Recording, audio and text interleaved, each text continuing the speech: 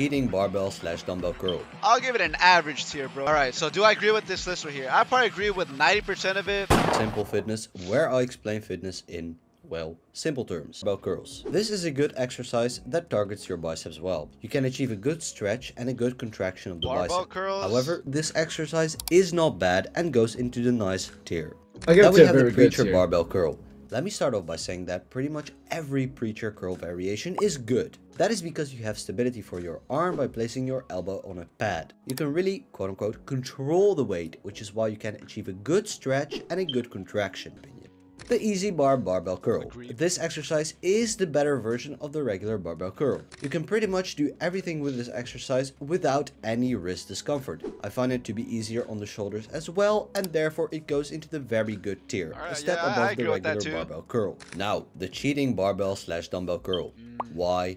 Why do I still see people do this exercise? I thought we left this in the golden era of bodybuilding. It's not good. Please tell me any good reason why we would, when performing a bicep exercise, swing the weight up with help from our hips, our legs, and our shoulders. Whether you do this one with a barbell or dumbbells, it doesn't really matter because this is going into the white tier.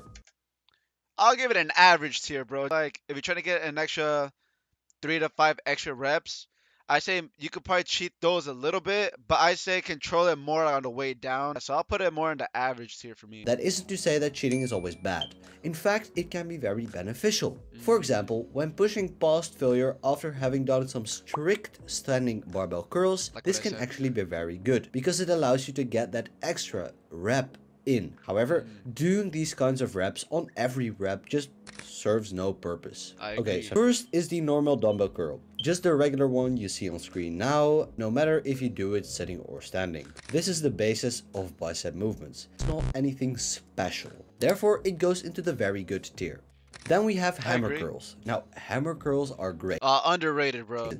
And that is that I find them to be, well, not that good at hitting the biceps. They are mainly a forearm movement. Therefore, they go into the average tier. Yeah. The preacher dumbbell curl. As I've already stated, every preacher curl is pretty good. This one in particular is brilliant. The reason why I find this one to be better than the barbell variation is because you can focus on each bicep independently. I find that this greatly reduces muscle imbalances, I'll put that more in the and S therefore tier. this one goes straight into the guns tier. Other curls. Now, most of the time when an exercise gets popular on social media, it is probably not good.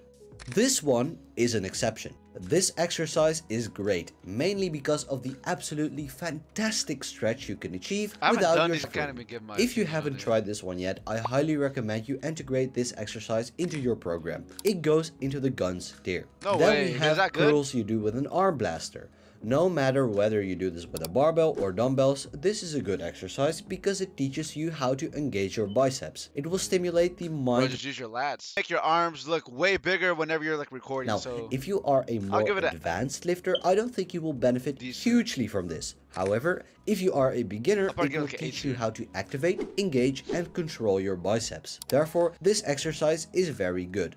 The incline dumbbell curl. This exercise is nice. I personally am a fan of this exercise. However, I recognize that there are some problems associated with this exercise. That is mainly your shoulder position. Your shoulders are now... Oh, I don't have it like that. I have it like more towards where when you do like a shoulder press, that's where I have it. I don't lean all the way back in like front of your body. They kind of lean forward. Therefore, it is very easy to actually get your shoulders to help you by lifting the weight, which we don't really want. Moreover, because of this position, you aren't allowed to move a lot of weight really. Therefore, you don't load the biceps as much as you could. That being said, for some reason, I do think this exercise feels really good and the pump is really good. It might not be a good exercise from a technical perspective, but because I'm a fan of it, I'm going to let my bias take over and place this into the nice tier.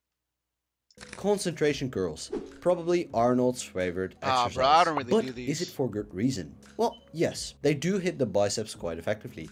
But I also kind of feel like this is just a B-Tech version of the dumbbell preacher curl. Yeah, I'll probably give it like average. Like personally, these go into the nice tier. Crossbody hammer curls. Basically a better version of the regular hammer curls. At least, again, that is for the biceps, not the forearms. I find that it allows you to hit the long head of the bicep very well. Therefore, it goes into the very good tier. Now, let's move on. The behind the back cable curl. I Personally, never do this. this is my absolute favorite bicep exercise. Why? Well, you can achieve the perfect stretch. You can achieve the perfect contraction. The position of your No arm and the way. fact that this is a cable means that your biceps will be loaded throughout the whole movement. Yeah, I just don't have much else to say, but it goes into the guns Ain't no fucking way. tier. What, bro? After that, the Am I regular missing out? cable curls. These are not bad, but simply don't stack up to the aforementioned exercise. You can still do them, for sure. I prefer to do them with a rope attachment instead of I the hardly straight bar do these. attachment because this is easier on my I wrists. prefer preachers If you over are a these. fan of this exercise, it is for good reason. Then the preacher cable curls. The king of preacher curls. Now, pretty much every cable variation is going to be good because cables allow you to load the biceps in pretty much every position. I'll probably Combine do this these with when the stability of no the one preacher in the curl gym is itself like in around. guns, some people actually consider this a bicep exercise. But to me, there's absolutely no reason for someone that wants to grow their biceps to do this exercise over some others I've already mentioned. This is a great back builder, don't get me wrong. I will make a back tier list soon, but for biceps only, it's an inferior choice. It's not easy to progressively overload on this as well, which is why it goes into the Y tier. Resistant band curls. Yeah, again, kind of the same story. It's pretty much impossible to overload on this exercise. Yeah, I You don't know are who does not going those. to grow big I arms just when put that doing F this. tier. It goes into the Y tier. Waiter curl. And oh god, I just noticed that we are F tier. on a is pretty much no reason to perform this instead of other exercises. It goes into the Y tier. Finally, we are going to break the bad streak by discussing machine preacher curls. These are great because they keep the tension on your biceps throughout the whole movement, just like the cable variation. Yeah, I like doing the single arm But like this personally, guy's doing I here. found that these machines are not built for me, they are not built for everyone. However, because of the increased tension, I do still want to put them above the I'll put regular like an bar A. preacher A curl tier. variation. However, it's not going to be above the dumbbell variation and definitely not the cable variation. Therefore, it goes into the nice tier. That was it. Keep in mind that this is my opinion. If you really enjoy an exercise that I ranked low, then keep doing that exercise. If it works for you, if it works for growth, strength, whatnot, then that is the most important thing. However, if you look at it from a more technical perspective, I recommend you at least think about the things I've said.